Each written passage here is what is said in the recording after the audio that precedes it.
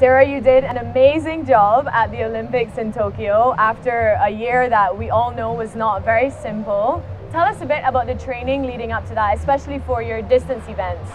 Yeah, I had a lot of training camps, especially in high altitude. Yeah. We went for 4 weeks to Spain for high altitude in March, April.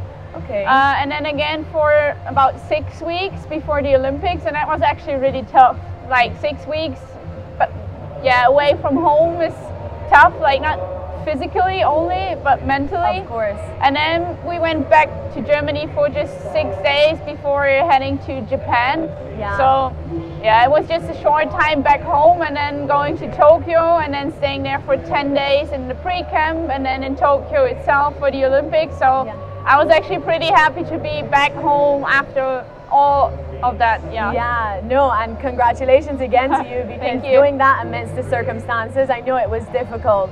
And now for your future moving forward, the world is kind of opening up again, events are starting back up again in full throttle. What are you hoping for your future of swimming?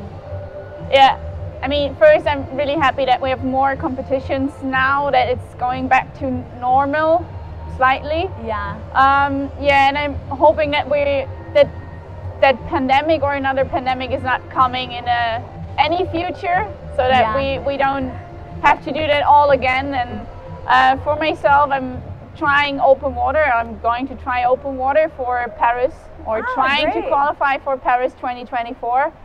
Yeah, I'm really looking for it, because it's completely different to the pool swimming. Like, you have full contact with all the other swimmers if you're swimming in a pack, and in the pool you have your lane and no one is touching you. So yeah, but I'm looking forward to it. I did some relays in the past at Worlds and Europeans, and it went really good, so yeah. Great. Well, Myrtha's rooting for you. All of the best leading up to Paris. Thanks. And we hope to see you there. Thank you. Thank you.